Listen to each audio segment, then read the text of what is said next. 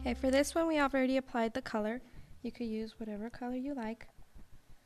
We're going to do a kitty cat 3D design.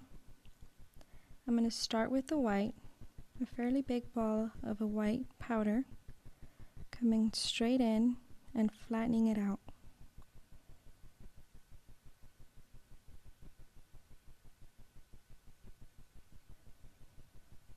I'm using like a number 8 brush to do this.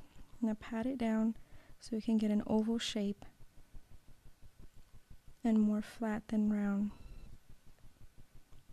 I'm going to change my brush to a really fine point so I can come in and do the ears. Using just a little bit, I'm going to come in and do the corners. Using the fine tip to shape it. And I'm going to do the same thing on the other side.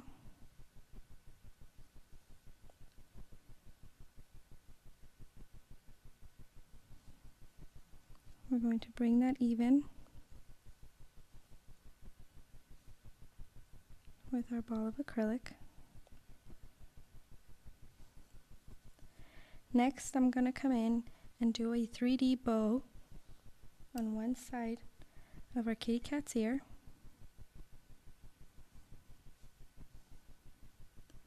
I'm going to lay that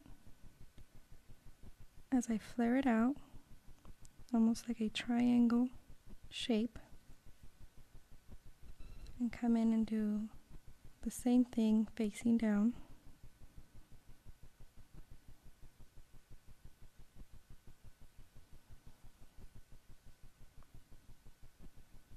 As the acrylic dries, you can still maneuver it and shape it to where you want it to go. Once that has dried, I'm going to come in with black nail art paint to put our kitty cat's eyes and whiskers.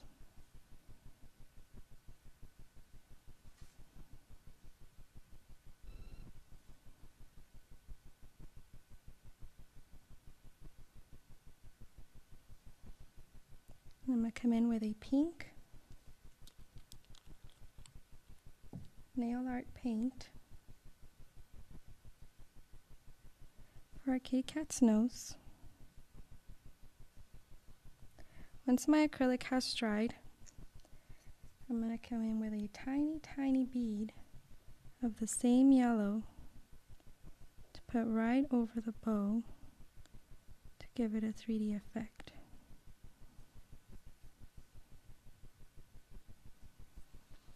And that is our kitty cat yellow bow 3D design. We're going to wait for that to dry, and then I'm going to apply air dry top coat to seal it all in. So we're going to add top coat to finish off our design,